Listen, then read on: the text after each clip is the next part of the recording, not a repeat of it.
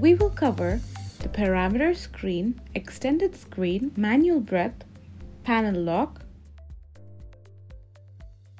The main ventilation parameters are controlled through the parameter screen. The main alarms and 6 of the main ventilation parameters are displayed on the parameter screen. The modes button displayed in green allows navigation between assist controlled mandatory ventilation, ACMV, SIMV, SPONT, the Flight 60 CPAP. In more, volume guarantee ventilation, VTG, minute volume guarantee, MVG, bi-level ventilation, BLEV, both ACMV and SIMV are available in both volume or pressure control. Volume or pressure control can be controlled by VCV, PCV, or PRVC buttons. Select the desired control and press OK. Through the extended screen, the user can control more advanced settings. Press the settings or technical key and then the extended screen key. Altitude compensation, NIV, trends, rise profile, PSV flow term, PSV TI, and volume trigger.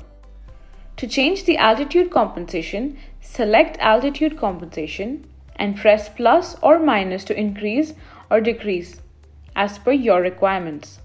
Press OK to save the settings. NIV, on or off, press OK. Rise profile, which can be set by 1 being the fastest and 5 being the slowest. Select it. Increase using plus key and decrease using minus key. The PSV flow termination and PSV TI control the length of the spontaneous breath. You can increase and decrease them accordingly.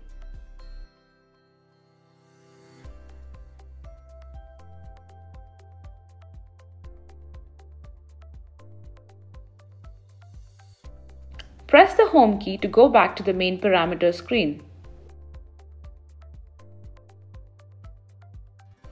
Flow trigger, F-trig, are the numericals above 0. Pressure trigger, P-trig, are the numericals below 0. As you can see on the screen, F-trig parameter is set at 1. Now, when it is decreased to below 0, it automatically changes to pressure trig. And when increased to above 0, the parameter automatically changes to F-trig. The manual breath button is located on the control panel. Pressing the manual breath button during ventilation delivers manual inflation. The breath is terminated when the button is released, or when the high pressure alarm is violated, or when 3 seconds have elapsed.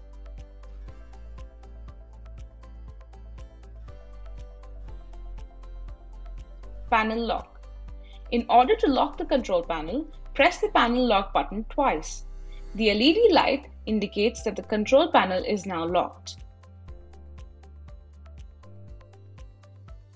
In order to unlock, press the lock button once and press the OK key. Now the panel is unlocked.